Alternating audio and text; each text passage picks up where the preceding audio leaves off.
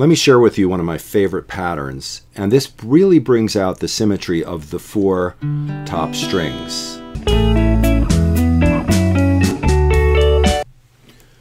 So now let's take the 7th chord arpeggios on the 4 top strings, 1 finger per string, 1 finger per note, 1 note per string, starting with C major 7th, rooted on the 10th fret of the 4th string.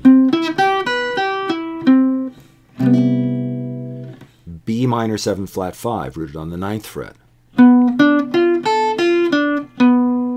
Notice I'm going 4th finger, 3rd finger, 2nd, 1st. Always playing in both directions. A minor 7th, rooted on the 7th fret. Now this fingering, 4th finger, 2nd, 3rd, 1st. So you kind of turn a corner there.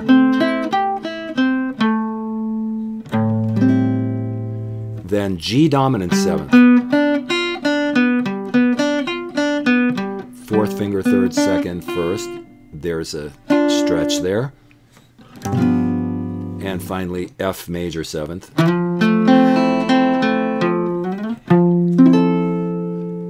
And you have a set of chords, F major 7, G dominant 7th, A minor 7, B minor 7 flat 5, C major 7th, which form a symmetrical pattern which is very easy to keep in your head. Now we can take those chords and of course move them into different keys, take those arpeggios and move them to different keys very easily. But we want to think of like where the center is all the time, and the center happens to be a 6th chord, the minor 7th chord that's rooted in the 6th of the key, and we're going to move that up a whole step, so it's going to be B minor 7, and that puts us in the key of D. So if we're in the key of D, then our tonic chord is going to be D, rooted on the 12th fret of the 4th string, and our 4 chord is going to be G major 7th, rooted on the 5th fret of that string. So now, how do I know automatically where those 2 chords are? I go to the middle, and I start with the middle of the middle, that 6th chord. Just like with the A minor 7th, A, C, E, G, every chord that is rooted on the 6th of the key, every minor 7th chord rooted on the 6th of the key has the tonic 3rd in its center. So if you know where that is, the center of that chord, that's the tonic of the key. That's interval number 1 in the key. So the key of D begins here on the 7th fret between the 2nd and 3rd strings, and it radiates out from there. Once I have that, well, where my 1st finger is now, my 4th finger is going to go there, and I have the 4 chord. Where my 4th finger is here, my 1st finger goes to that fret position, although on the 1st string, but it's the same fret position. So I've got my 1 chord, my 6 chord, and my 4 chord. 1, D major 7, 1. 1st finger becomes the 4th finger on the 4th string. B minor 7, 6. My 1st finger now in this arpeggio becomes the fret position of the 4th finger of the 4 chord. And in between, we have our dominant 7th chord on one side of the center, and we have our minor 7 flat 5 on the other side of the center. And you may notice that the minor 7 flat 5, which has a stretch between the root and the 3rd, followed by consecutive fret positions, is exactly a rotationally opposite, 180 degrees rotated version of a dominant 7th chord, which has the stretch between the 2 highest notes, between the 5th and the 7th, whereas this has a stretch between the root and the third. So once you've established these positions in one key, of course you can navigate from one key to another in a way that gives you a clear picture of how the notes in that key are structured. So you can find your way around. You need to have identifiable landmarks. In every diatonic key, there are a set of landmarks based on the simple interval of a third. Since most of our harmonic structure is going to be based on thirds, if you take the two strings that are in fact tuned a third apart from each other, then you have the center of the harmonic system on the fingerboard, using the second and third string interval of a third as the starting point. So I'm going to simplify the terminology a little bit, and instead of referring to the second and third string as the second and third string, or the third and second string, or the G and the B string, or the B and the G string, I'm going to simplify the terminology a little bit and calling anything that happens between the G string and the B string in either direction, in any fret position, as being the third rail, being on the third rail, or crossing the third rail, or being above or below the third rail. The third rail is the G and the B string together, and whatever happens when you combine them. And you play on the 5th fret on the third rail, then you are playing a C major third. And if you're in the key of C, that C major third is the 1. If you are still in the key of C and you play the open strings, those open strings are 5, as is the 12th fret, 5. The 10th fret is 4, the 5th fret is 1, the open strings are 5. 1, 4, 5, 5, back to 1. 1, 10th fret 4, 12th fret 5, open strings 5, and then back to 1. That's the key of C, and those are the major thirds in the key of C. That's it. Those are the major thirds in the key of C. On the third rail, what could be easier? Both notes on the same fret position, open strings, 5th fret, 10th fret, 12th fret. And, you know, we're going to make it even simpler and get rid of the 12th fret, because we don't need to have the 5 happen twice. There's nothing special about it that means the 5 gets to happen twice. We'll just have one of each. The 1, the 4, and the 5 in the key of C. What happens in between the 1, the 4, and the 5? Well, there are no more major thirds, so all we have left is minor thirds. And it's interesting because in every major key there are 3 major thirds and 4 minor thirds. 4 minor thirds. So we have the 5 as the open strings, 6, 7, 1. 1, 7, 6, 5. 5, 6, 7, 1. Those are our minor thirds, 6 and 7, in between the 5 and the 1. And then when we go from the 1 to the 4, of course, we have 2 and 3. So we've got 1, 2, 3, 4, 3, 2, 1. Now, I want to do this not as a scale, but as groupings that, again, bring out the symmetry of the system. If we start on 1 and we go up to 4, 1, 2, 3, 4, 3, 2, 1, we have the major third at one end, the major third at the other end, 2 minor thirds in between. Now those minor thirds fill up the 4 fret spaces that lie in between the 1 and the 4. Notice that the 1 and the 4 are 1, 2, 3, 4, 5, 6 fret spaces apart. If you count inclusively, include the space that the 1 is on, and include the space that the 4 is on, in other words, the 5th fret and the 10th fret, 5, 6, 7, 8, 9, 10, 6 spaces. We are not adding, we are not subtracting, we are counting. And I find this especially effective if you're moving around the fingerboard and you want to describe to yourself how many frets you have to go from one note to another to count the fret spaces inclusively. If I'm on the 5th fret and I'm going to the 7th fret, I am spanning 3 frets, 5, 6, 7. I'm not going to omit the fret that I start on from the count. Just as you don't omit the root note when you count thirds and you go root, second, third.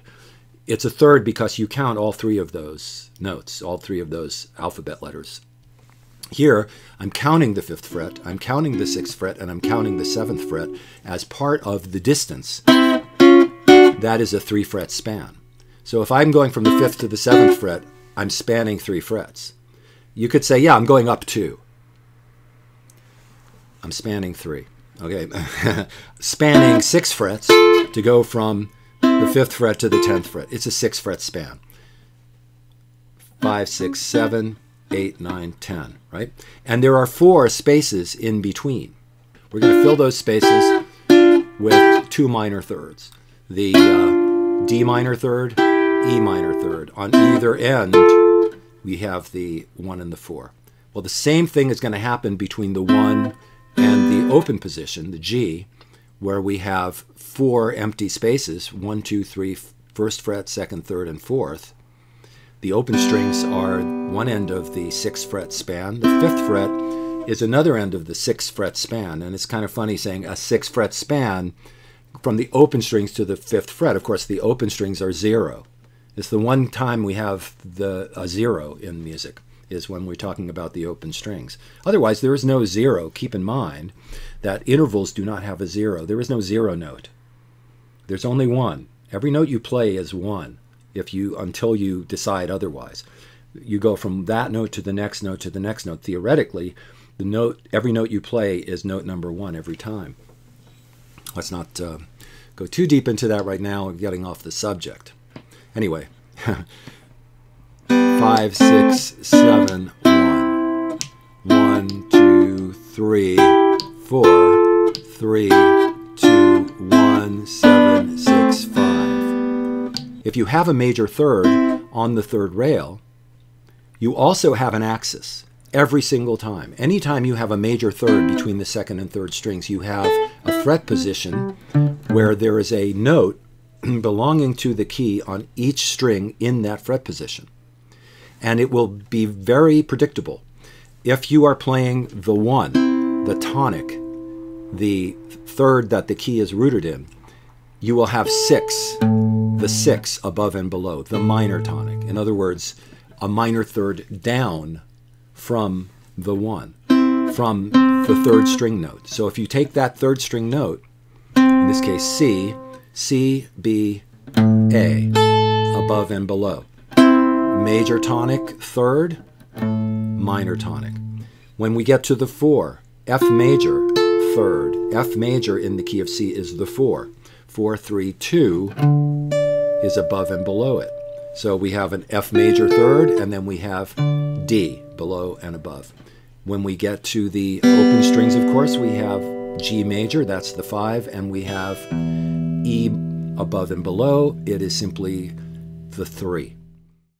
Every key works the same way. So let's say we go halfway around the globe of the planet guitar, and we find ourselves in the key of G. Well, in the key of G, where is the tonic? It's the open strings and the 12th fret. So the axis position, along with that major third, is going to give you the 6 of the key. Of course, the open E string is now a 6 because it is the key of G and E is the 6 of G. Where's the 4 and the 5 on the 3rd rail? C major is 4, D major is 5 in the key of G, and of course in the 4 we have the 2 underneath and above. When we get to the 5 we have the 3 above and below, below and above. So the 4, 5, 1. The 3rd rail is the starting point for all of this, not the 6th string, not the 1st string, the 3rd rail. Why? Because you can go in both directions from there to some degree. Of course, you can only go from the 2nd string up to the 1st string, and you can only go, well, you can go a lot further coming down from there. But if we start there, we have a template for the way the system works, and that's really important. The template for the way the system works, which is found in the 4 top strings, is really by far as I'm concerned, the simplest way and the clearest way to understand how the diatonic system works on the guitar, and to understand how key structure works on the guitar. Now that we've established where the major thirds are in the key of G, let's look for those minor thirds. Remember, there were 3 major thirds in every key. So in the key of G, we have a G major, a C major, and a D major. The minor thirds fall in between those major third axis positions, just as they did in the key of C. In this case, we start with A minor on the 1st and 2nd frets, and B minor on the 3rd and 4th frets, right in between the open strings and the 5th fret.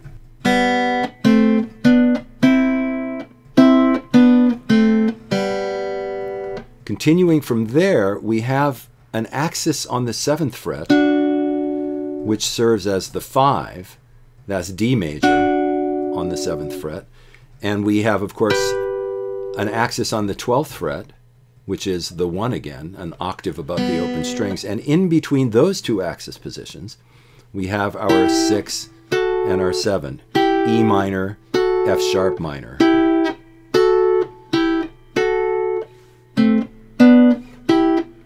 So if we know where that is, we can just, well, let's just play only the minor thirds.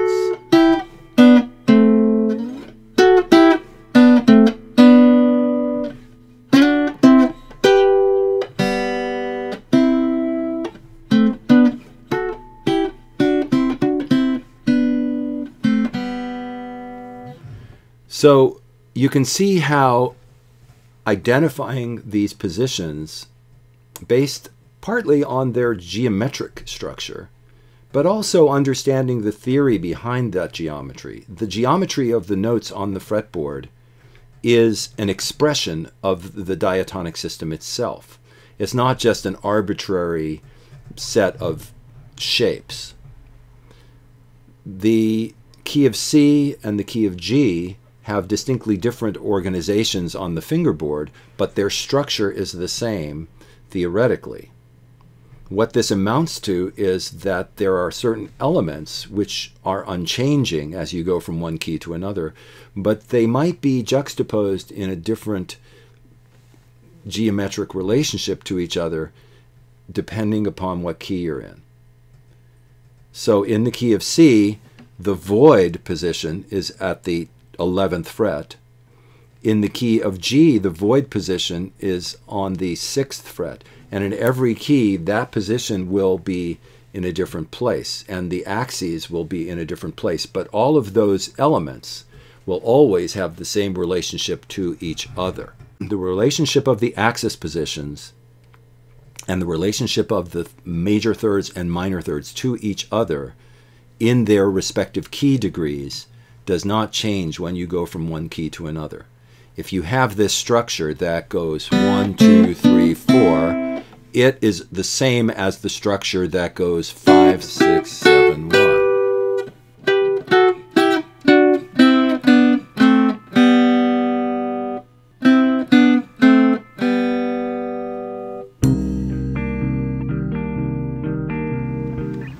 Can you visualize the patterns? Can you see them in your mind? Are you able to encapsulate the idea of a major third and a minor third on the third rail, crossing the second and third strings?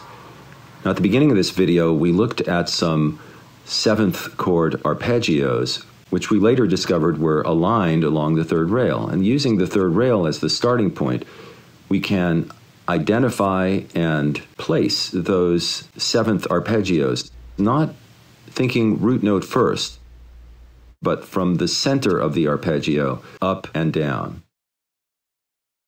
And of course, we can take this into the key of G from the key of C, and notice that the void position is now at the center of the pattern.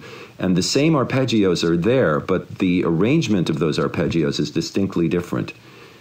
Look at each one carefully and identify it and see if you can play it in its position in the key of G.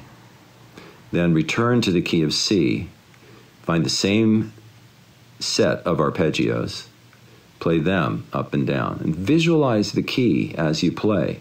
Think about where you are in the key all the time.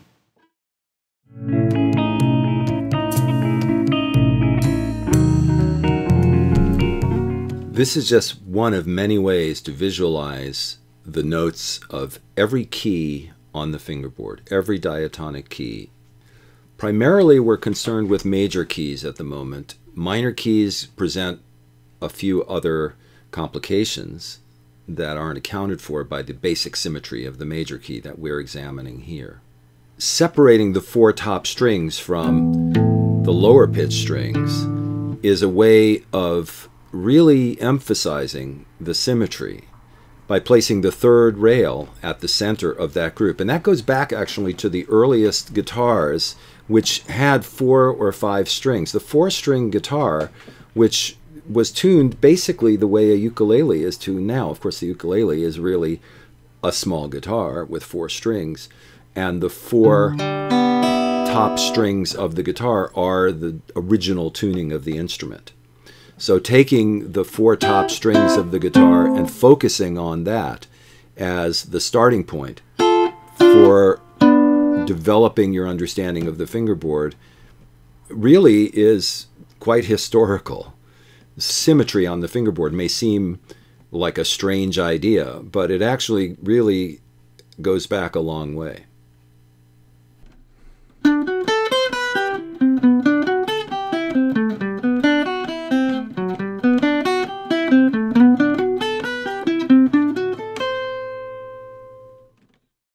I'd like to thank everybody who's liked and subscribed to my channel.